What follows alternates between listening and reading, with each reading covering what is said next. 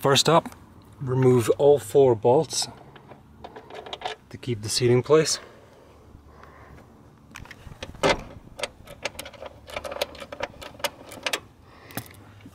The seat will tip back.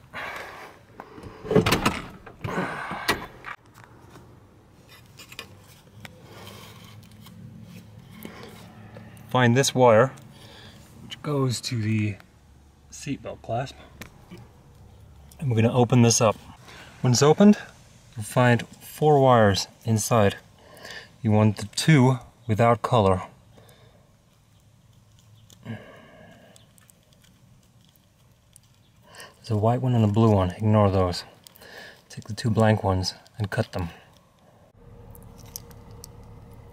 And once the 2 black wires are cut,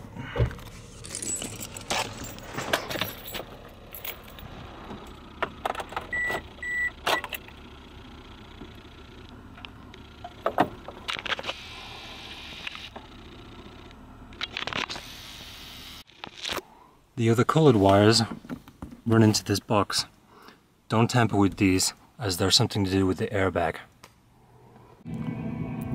This technique will not work for the passenger side, so wear your fucking seatbelt.